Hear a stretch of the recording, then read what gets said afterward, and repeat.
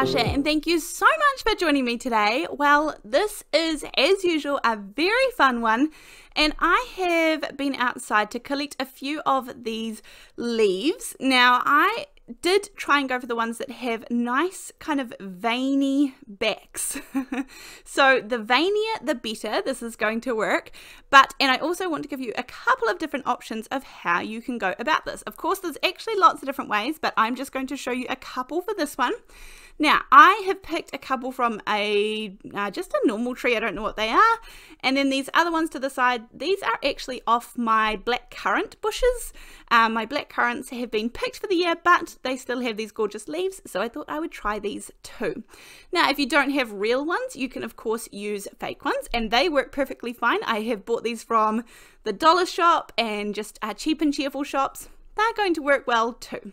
I am using Dina Wakley paints today. These are acrylic heavy body paints, and all I'm going to do, if you don't have a gel plate or anything that you can kind of make prints with, then I'm going to show you how to do it this way as well. So I'm just going to take a paintbrush and paint this.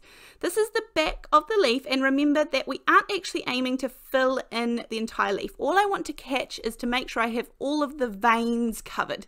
All of the bits that are going to stick up and that are going to print nicely, and then I'll show you how we fill this in a little bit. But I'm just taking some normal cardstock. This is the 110-pound Frenchville brand that I use. Take a piece of scrap paper and press down nice and evenly over this to get a pretty good print. For the first one here, I did 3 colors, sort of a dark green, blue, and then a light green. And now it is a bit heavier up the top, but these are prints, so nothing is going to be perfect.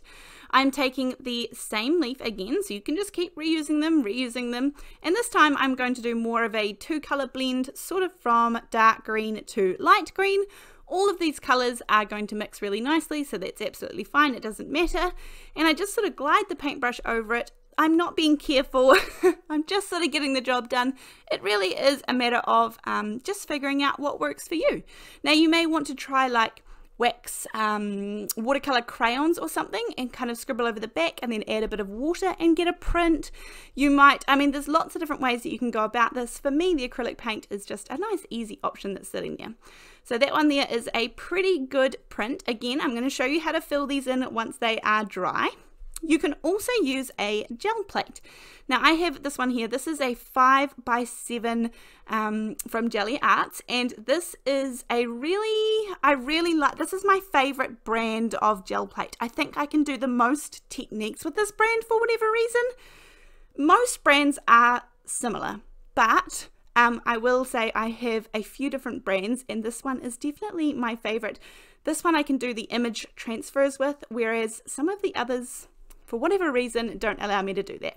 So you can go super simple, where you are just putting down these gorgeous leaves. I'm going to take a scrap piece of paper and pull up all of that paint that is in between the leaves, because I don't want a 2-color print. I really just want just the leaves. I'm focusing on those today, and of course I'm going to turn these into 3 gorgeous cards all in this video. So I know that this video is a little bit longer today, but I thought I would just put it all in one video and kind of get it done instead of making it 2 parts. So I hope you're okay with that. Now, when I took the leaves off, you could see those gorgeous veiny prints there. I love that. It makes me so happy. So all I'm doing is putting a little piece of cardstock down, making sure that there is full contact, and then I pull the print, and this is pretty cool. Pretty cool that that was just made from some leaves from my garden. Now, I'm just showing you different versions of this, and we're moving kind of quickly because I know that you get the gist of it. Here, my roller was actually a little bit tight. I think I had squeezed it accidentally somehow, so it wasn't rolling very evenly. But anyhow, once I figured it out, it started going good again. So for this one, I'm just using a tiny little patch on my plate. I'm just using enough because I want just the one leaf. So all I want is that one in the center. Again, you could frame this in so many different ways, but I'll make these all into cards so you'll see exactly what I did with them. Now, all I'm doing here is taking away the outside paint. Then I can lift off my leaf. And for this one here, and this is where you just have to remember that everything is trial and error. Sometimes when you try, you won't get the results that you thought you might get. And when I was doing this one, I was pretty confident. It looked like a gorgeous print even when I took the leaf off. But when I pulled up the print, it was a little bit light and a little bit not complete. So that's okay. It means I probably just need a smidgy more paint to begin with. So I got a little bit more this time. Just going to do the same process. Put the leaf down, the same leaf that I used before, take away the paint, and then take a print from that one. So it really is just trial and error. You can see that this one even looks like it has a lot more to it.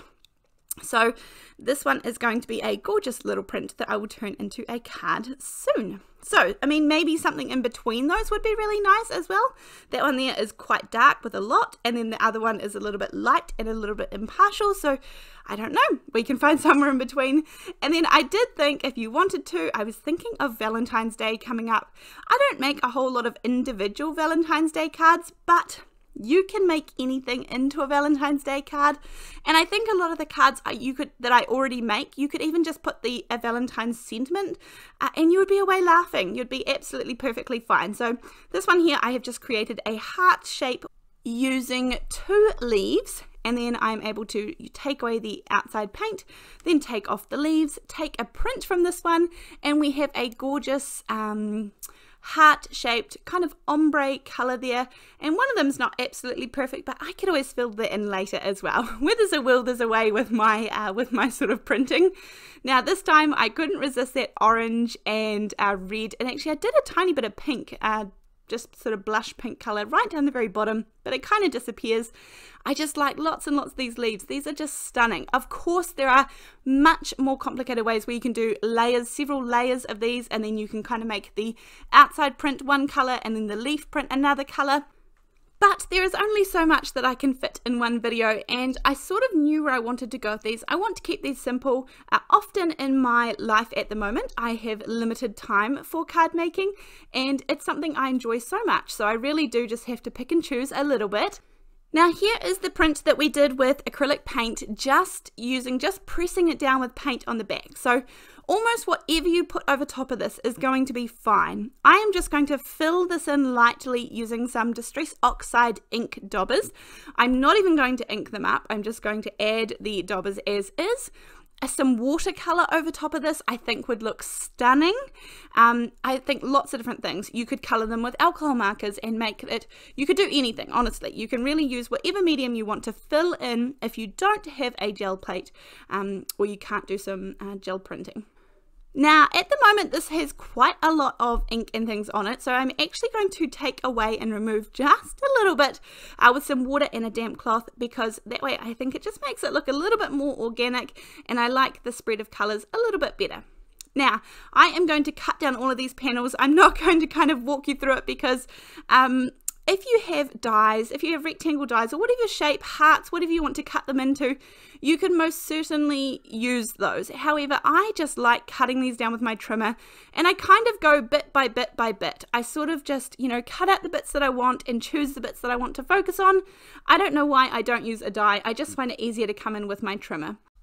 For the next step, I'm going to take a little bit of vellum. Now we are going to work on the first card here. I use the Lawn Fawn vellum. This is a heavier weight vellum. I think it's 36 pound, which means that we can do a lot of things with it, including putting rub-ons on.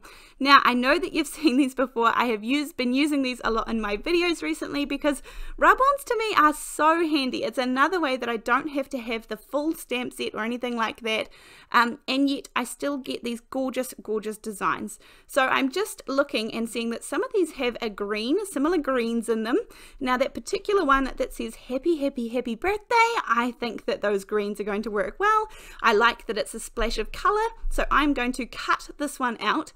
If I cut them out, it just means that I have no risk of damaging any of the others or accidentally adhering any of the others when I am popping this one down. Then I tend to take a bone folder. These do come with a popsicle stick inside them, and that works just fine too. I just like my bone folder. I give them a quick rub all over, and then I peel from one corner to the other or one side to the other, and then that way I know that everything is set, and if it's not, then you just put it back down and you can rub more, and you would never see a crack or anything like that in the rub-ons. And that's what I like, that they join seamlessly, even if you kind of lift it up halfway and it's not quite complete, not quite completely rubbed on. So then again, I'm going to trim this down. I'm keeping everything super simple, but I do think that this would be a great card for both genders, or any gender. I think that this is going to work really well for a good range of ages as well. So from this paper pad here, I have a couple of greens I could choose that would also go with it. Green is not often a color that I guess I pick or I work with maybe. So I like doing something a little bit different. This felt good. So all I have is going to matte my little leaf layer here. Now I didn't just choose to matte and put some color on top of the paints because they are acrylic paints and things aren't going to react well on top of those. So I did use an actual matting layer this time. Then you could see I just put these letters. These rub-ons are fantastic because you can just put the adhesive behind the letters. They are wide enough to do so, and that way all of our adhesive is going to be hidden behind our vellum and yet very well attached. So I'm keeping this super simple. That is the first card done and dusted once I have this onto a card base. All of my card bases today are 4 1/4 by 5 1/2 inches, and I just think the white card base brings out the white in between the prints of the leaves, so we are good to go here. That's card number 1 done. Card number 2, we're moving on pretty swiftly. Again, we're just going simple. I am rounding the corners of this one. It is cut down already. It measures about 3 3/4 by 5 inches or so. I have some white ribbon here.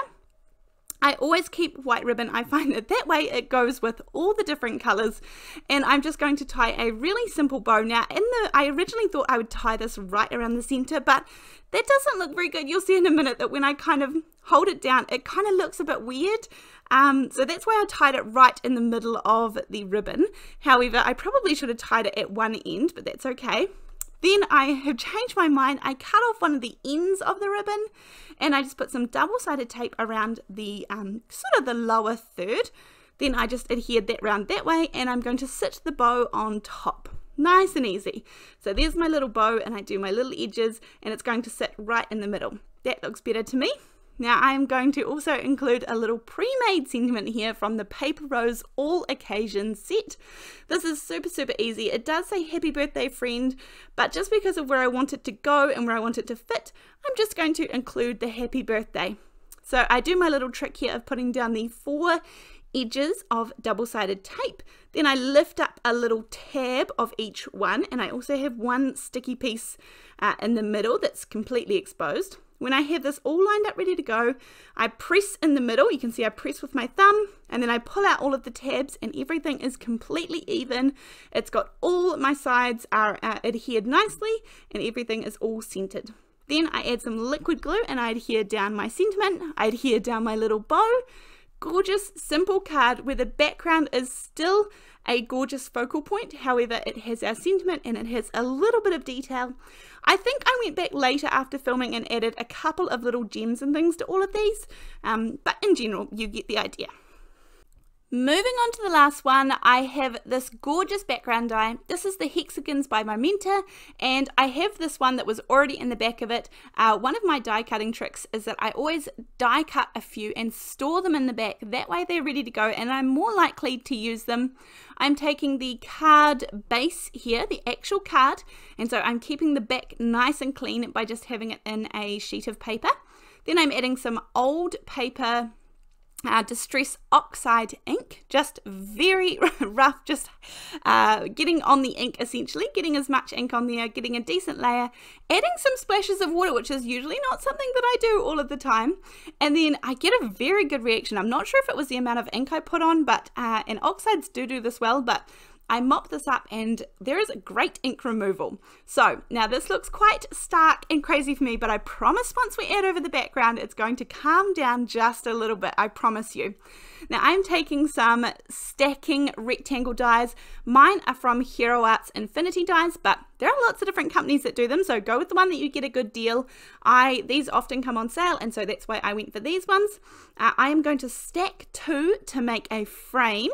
Now I have that mint tape sticky side up, and then I put one on there, and then I position the other one around it, and that way I get the perfect frame. Now here's where I was like, I just need to double check this background to make sure, because those splotches are pretty bright. So I'm going to bring in this. This actually has Stick It double-sided adhesive on the back. Just makes it really easy because of the cut of this background. So I line this up. This is exactly the same size of my card, and it's really easy to line up. So that's my kind of thing. And you can see those splotches aren't quite as crazy once I put on the white background. So I was happy enough with that. I put some double-sided tape on the back of my frame, and then I line it with a little bit of the vellum. It just so happened that 3 of those sides worked out really, really well, but I just sort of angle my scissors and trim behind the vellum ever so slightly, even though it's a pretty skinny frame. If you wanted to, you could use a trimmer, or a pair of long bladed scissors would make it just a little bit easier. But then from here, I'm going to keep this super, super simple. Now, not that our background is extremely busy, and the blue leaf would definitely stand out, but I really just wanted to kind of make it more of a focal point, make your eyes more drawn to that, and sort of almost cut out the background just a wee bit, because it's not a super busy background, but it is a little bit bright, and there is a bit going on. So I take off my double-sided tape, place this in the middle. You can see that it doesn't detract at all from the background, but it definitely focuses your eye. I have popped the leaf up on some foam tape, plenty of foam tape on the back there, and I can angle it around. Then I have another one of those paper rose sentiments that says birthday wishes, and that is just going to go down the bottom. All 3 of these cards are super, super simple, but I think they look stunning. So I had so much fun printing with these leaves, and it was a resource that was already there for me. Now I know that it is winter, but maybe you can find some evergreens and just have it play around with what leaves you have, and if not, then you can go to the cheap and cheerful shop, $1 shop, $2 shops, whatever you have at your place, and you can use some fake plants as well. Thank you so much for making it through this long video today. I really appreciate it. Links will be down below, and I will see you in the next video. Thanks.